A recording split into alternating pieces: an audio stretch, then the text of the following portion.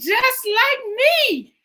I am so excited that my Jaybird is with me tonight to talk about joy.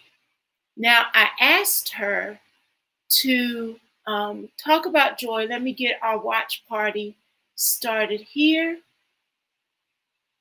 Take 30. FCLG.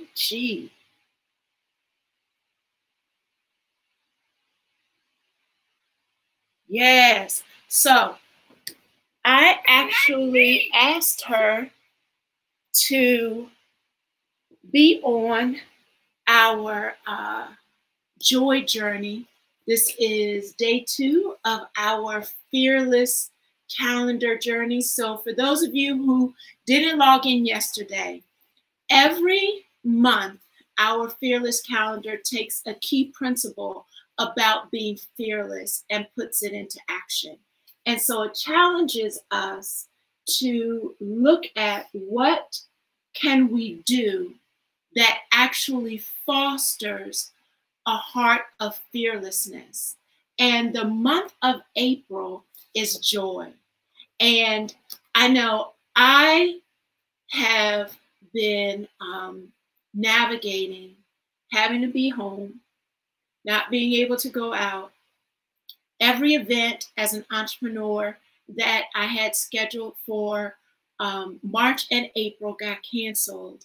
And at this point, we've been in this for a couple of weeks.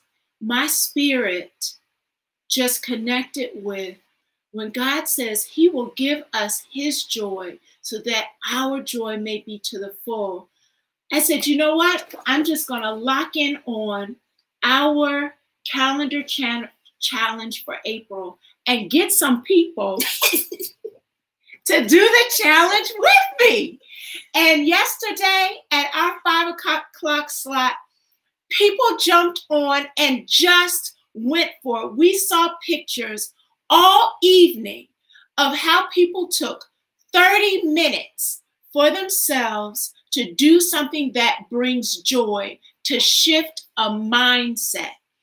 And so I asked Jaybird if she would come on today and talk about how, as a college student, she is navigating this whole journey of being home, of being in the house, but staying so positive. So I want to give you one more thing before she starts talking. Since she was a toddler, and I know we've got people on here who have known her since she was a toddler. LK, hey, Esther, yes. She was always the child in school where every report card was, JL is a wonderful student, but she just won't stop talking. No matter what, she was social all the time. And so I actually, as a parent, was worried about how she would navigate this. And I can't tell you, every day we have been in here laughing, talking. And so I just wanted her to share, what is she doing that's helping her stay in such a positive mindset when I know she is a social butterfly. And those of you who know her know that I'm telling the truth. So Jay, what is helping you stay in such a positive place? So I know that for college, for everyone knows that college is the years of our lives where, like, you have the most fun, you get to do whatever you want because you're on your own. so of course there's the social side of it, but then of course it's the side of you have to start preparing for your career and your life. So obviously this year I just turned 20, so I'm on my adult side of my life now. So I had to start preparing for like my career and like the rigorousness of what I'm gonna do after undergrad. So like having this time to actually make sure I'm starting to focus on how serious my work has to become as opposed to the social part of my life. has been really helpful. So like, I know that not everyone likes to do work, but it's like, if you focus all your energy into the work, then you're distracted from the terribleness that may be said in the media. So it's like, if you're focusing on the work, you're ultimately bettering yourself because you're pushing yourself. So as you better yourself, you don't really focus on the negativity that could affect you because you know that you're bettering yourself on your own. And so I really hear you actually making the decision that I'm going to shift my priorities. Even though your nature is one to be social, you decided inside that I'm going to take advantage of this time to really focus on my goals and career. And so what has helped you spiritually, mentally, in your routine to wake up in such a positive attitude in the mornings? I actually have tried to incorporate like doing yoga and like morning meditation time. Like when I'm getting dressed, I'll listen to music, and like at night I'll try to do stretching and yoga just to like, after all the work, you do want to wind down to be able to like, you know, put a rest to the work until you start the next day. So like having that time just to wind down your body, wind down your mind, of course, praying to God and, you know, asking for a change, but being content with what's happening in your life right now. So just having those morning wake ups and then nightly wind downs. So again, a routine, and we talked about this yesterday, that there are 6 areas that our habits are associated with depression, and that's movement, that's nutrition, sleep, healthy relationships, rumination, and relaxation breathing. And I've heard JL share 2 of them. One, rumination. She decided to shift from getting caught up in being upset about not having the fun of being at college, made the mental decision, I'm going to stop that tape. I'm going to stop running that tape and start a whole new tape. Let me look to the future and plan for the future and use this time of rest and being at home to actually better. You said career. She said the whole career work. She said, I'm going to use this time to focus on my career. And then she identified what in her routine. Her routine of actually doing yoga, relaxation, both in the morning and in the evening. And being able to do that consistently has helped you wake up. Mm-hmm. If you could give any young person who is out there right now, and I have to be honest, when I am coaching clients and working with parents and students, there are some young people who are really struggling, who are really, if I dare say, depressed and feeling stuck and disconnected.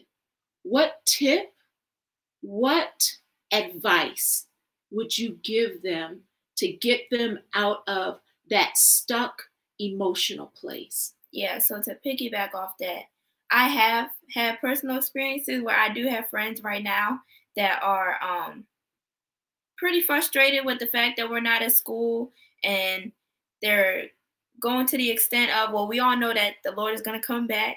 We don't know when, but he's going to come back. But they're going to the extent of talking about, oh, this virus is going to end the world. What's the point of doing anything? The world is ending. Da, da, da, da. So they're just taking this being inside and having this time to work on themselves as something terrible. So having me not feel that way has been a little difficult because, you know, trying to balance their understanding, but my understanding isn't meeting up. So I would say that, like, considering we're such a mediafied generation, like, take this time to learn what it's like to not be so mediafied. Because, like, if you improve yourself from not being mediafied, then you're more aware and observant, and you can be all that much better of a citizen. Because I feel like my generation, like, we talk a lot about, like, being better citizens because we're not too much of a fan of our president. So it's like we want to know how to make our society better, but then we don't really act like we could make our society better. So I feel like if we have the chance to just use this time to become more observant of ourselves, our surroundings, and like all that's going on, as opposed to being so, what's in the media, what's this, what's that, what's this, oh, being connected all the time, then it's like, I think you can help yourself not be so depressed by this time. So turn off the media. Yeah. Disconnect from the media and actually begin to be more observant. Be more aware of what's around you, of your relationships, of your connections. And that can then begin to help you access and think about things bigger than yourself. Who can you be beyond this moment? And who can you begin to help? So really thinking about what are some opportunities of things that you can do that don't have anything to do with media, the news, or television, and have it become something bigger than you. Well, I'm so pleased that my baby girl said yes, that she would come on and take a part of this challenge. So I'm encouraging you, be a part of our challenge. It is 30 days. The hashtag is Take30 FCLG.